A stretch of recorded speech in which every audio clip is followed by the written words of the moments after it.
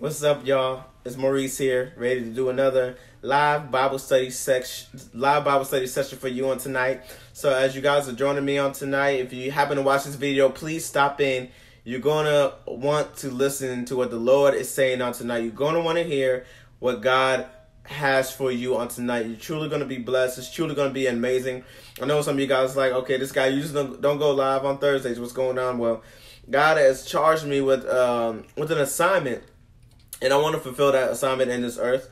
And I want to bring it to pass. And I'm not just wanting it. I'm going to bring it to pass. So as you guys are tuning in, like always, hit like, hit share. You guys are going to enjoy this treat for you on tonight. If you guys noticed, I have in the title, you'll see Building a Better You. And it's a project that I'm starting up. God has me starting up. You'll get more details as time progresses. But every now and then I'm going to give you some freebies and some lessons that you can take away from Building a Better You. And Building a Better You is all about you taking those extra steps to overcome every single aspect in your life. Whether it's your outlook on life, whether it's your relationships with family, whether it's your finances, whether it's your career path.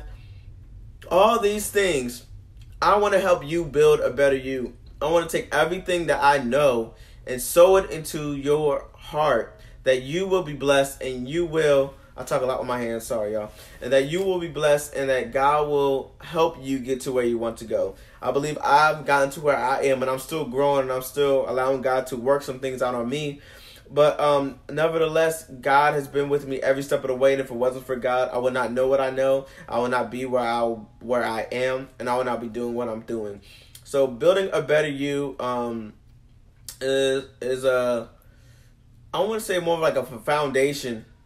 It's a foundation, Building a Better You. And I'm calling it the baby project. And you will get more details as time goes along, but God is really going to have this thing manifest in the earth. I'm really fired up to see this thing through. It's going to be an amazing project. It's going to be an amazing movement. Just to see lives change. I've already been going through the motions and just seeing the effects already. So I decided I'm going to kick it up a notch and just start sharing with you guys so you guys become aware of how to build a better you, which is making you the best you can be in this time. And all it takes is somebody in your corner encouraging you, somebody in your corner telling you that you can do it, somebody in your corner showing you the ropes. And 9 times out of 10, the student surpasses the teacher, and God has given me the spirit of a teacher. So on tonight, I want to share, I want to invoke my teaching gifts onto you so that you can be the best you can be in this earth. So if you're listening in, please like, please share. It takes 2 seconds. I truly appreciate the support. But not only am I here to bless you, but I'm here to bless your friends, your family. So please hit share, and I'll really appreciate that. Tonight's lesson is about writing your vision and making it plain. Oftentimes, I talk about building a better you. Oftentimes, I talk about growth in oneself and one's approach to life. And one thing I'll say time and time again, you heard it on my rides in, is that when you write things down, they come to pass. And I was talking with my wife earlier, and we were kind of talking about some things, and then the scripture immediately dropped in my spirit, and I was like, babe, can you find that scripture for me? Please find a scripture for me. I don't know where it's at. I can't remember what context it was in. But it comes from Habakkuk, chapter 2, verses 2 and 3. But I'm going to give you a little background story of Habakkuk. He's one of the minor prophets. Well, he was a great prophet of God, but he was in the book, The Minor Prophets in the Bible. And he wrote, and this book was his cry out to the gods before his people got captured by the Chaldeans. And basically the Chaldeans were an enemy of God's people. And he was the voice crying out for God to say, Lord, how can we overcome? How can we do this? And it's a great read if you want to know about Habakkuk. I encourage you to read not only that, but the whole Bible. But the Lord was ministering to me on this particular scripture because he got to the point where first he was crying out to the Lord, and then he was like proclaiming everything that God was doing in the lives of his people. And then it gets to this part where God gives him instruction to write down this vision so that it shall come to pass. Now Habakkuk says, I will stand upon my watch and set me upon the tower and I'm sorry, I didn't even pray. So before I get into the scripture, I'm going to pray, Lord, bless this message. Let it encourage your people. Let the message just fall on ears that are willing to hear. God, we ask that you encourage us, uplift us spiritually, and let us eat of this fruitfulness that you've placed before us, God. We give you glory, honor, and praise in Jesus' name. Amen. Now, starting at verse 1, it says, I will stand upon my watch and set me upon the tower, and I will watch to see what he will say unto me, and what I shall answer when I am reproved. So Habakkuk took a stand, and he was like, I want to have an answer. I am going to get in position to hear from God. So first, what we must do when we have a vision is we must first seek God for the vision. Excuse me. Because what happens is God is always pouring out visions on this earth. God is creating. He's the creator, and he's always creating. And he created us on this earth to create so that he didn't have to. I heard one speaker say before that God was just dropping downloads on different things, and somebody missed it, but then somebody came and picked it up. And what, for example, the idea of Facebook. Facebook is a multi-million-dollar business right now. Now, what if God gave you that insight, that vision for Facebook, and you didn't follow through on it, and now you're looking back and you're seeing the manifestation of that? I had one of the elders of my church minister to me the other day, and he was saying that back in the 80s, Harley Davidsons, they were scarce. They were scarce in parts. And so he wanted to renew the parts and bring them back to life and put them on display. And he met this one guy who wanted to open up a Harley Davidson museum. And so he told him a strategy about, I'm sending these to Taiwan, and I'm gonna cleanse them up, and I'm gonna frame them and put them out on display. And the guy took the idea, but the gentleman I was talking to, he stated that he didn't follow through with that idea.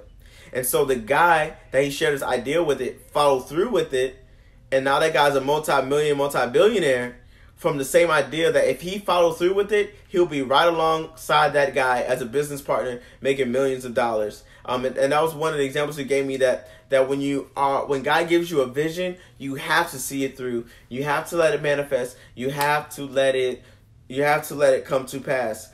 So going forward, it says, and the Lord answered me. And these are the instructions that are going to bless you for anything in your life.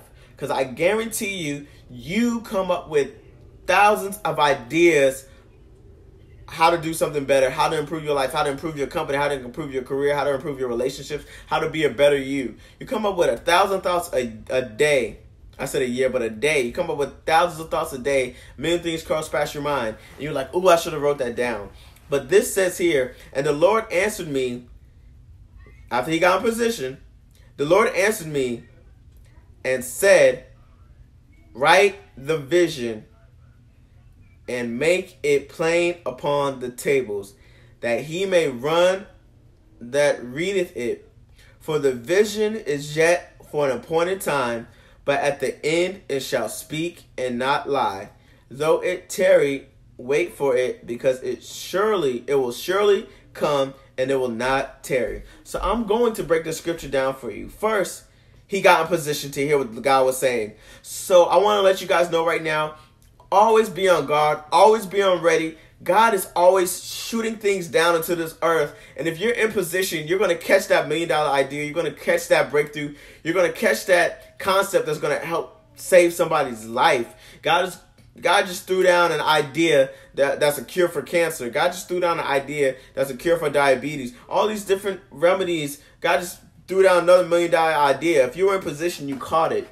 But it says, write the vision down and make it plain. 10 out of 10 successful, wealthy people that I've read about, met, watched videos on, and listened to all have the same thing in common. They all have the same thing in common. They write almost everything down. They write down their goals. They write down their daily plans. They write down their to-do lists. They write down ideas that randomly come to their mind. They write down everything. They have books upon books. They have even Even some of the most profound ministers I listen to, and even my pastor and past pastors that I've served under, the ones that have been most predominantly successful are those who have wrote down their messages, who wrote down their vision. Those who have a plan have a way of execution because you're able to have a blueprint. But if you don't write it down, you won't get the full detail and it will not come to pass. I guarantee you it won't come to pass the way God ordained it if you don't write it down. So first, write your vision down, make it plain, write it as soon as it comes to mind, write it down no matter how crazy it is. Because it said, write it upon the tables that he may run that readeth it. So when you write it down, and I believe the scripture's talking about those who readeth it, I liken those two as supporters or investors. So if you have an idea and somebody reads it and they're like, that's amazing, I want to invest in it, I want to hop on that thing. If you have, for example, a business idea and you get it in the hands of the right people, somebody is going to take that, and as it says, that readeth it, run, that he may run that readeth it, that he will go forth and carry that thing out. It says, for the vision is yet for an appointed time. So just because you get the vision, it's for something that's going to happen a week from now, 2 years from now, 5 years from now, whatever it is, your purpose is to bring it to life. Whatever that vision is, that vision might take 2 to 10 years for it to be complete. But I'm going to tell you what happens when that vision is completed, because you took the time to write it down. He said, but at the end it shall speak and not lie. So when you take time to pull down from heaven what God is saying and you write it down, you then bring purpose to it. You bring purpose to that thing that God has told you to write down. And after you've written it down, and now that it has purpose, you are in position to create. Now you can say, okay, I have this great idea. Here's the blueprint. Here's the plan. Show it to somebody. They're like, boom, I want to hop on this. This is an amazing thing. Let's carry it out. Let's do it. Let's go for the goal. Now you're carrying it out. Now you're going for the goal. Now that vision is starting to prep itself and starting to come to life. And when it's done, when that vision that you've written down has been invested in and has been carried out, once it is ready, there is nothing that can stop that vision, because God gave it to you anyway. So once it's manifested, once it's ready, there's nothing that will slow down, that will stop, that will hinder that vision from being successful. Why? Because it shall not lie. And then it gives another point to it. Though it tarry, wait for it, because it will surely come and it will not tarry. What God was ministering to me with that is, sometimes it might take a long time for it to come to pass, but do not worry. Wait on it. Be patient. Follow through. Care on that thing. Care on that vision. See that vision through. Because once you see it through, it is going to bless you. It is going to erupt. It is going to be amazing. You're not going to have to wait. Once the time comes, though it was a process of you waiting and fulfilling it, once it's fulfilled, you're not going to have to wait anymore. It is going to make a name for itself. You mold that thing, you work that thing out, you get the right people involved, you talk to the right people, you want to see that thing through, and once it's ready to hit the streets, once it's ready to go out, once it's ready for the people that it's for, it's going to be the most amazing thing that you ever did. And what's going to happen is God's going to give you another vision, and that cycle is going to happen again. You're going to prep for it. You're going to see it through. You're going to execute. You're going to get the right people involved. And then it's going to manifest in this earth, because God gave you the vision. So I want to encourage you guys on today. If you have a plan for your life, I believe that everybody should have a plan for their life. I believe that everybody should know their destination. My destination is heaven. So while I'm here on this earth, my game plan is to figure out what all do I need to do before God says, well done, my good and faithful servant. So I take every opportunity to help somebody. I've actually been shifting my focus on not just building a brand, building a name, building a business, but actually having a heart. And I'll be honest, my mindset was not in the right place. I wanted to do things, but my heart wasn't genuine. I always felt like helping people was a benefit.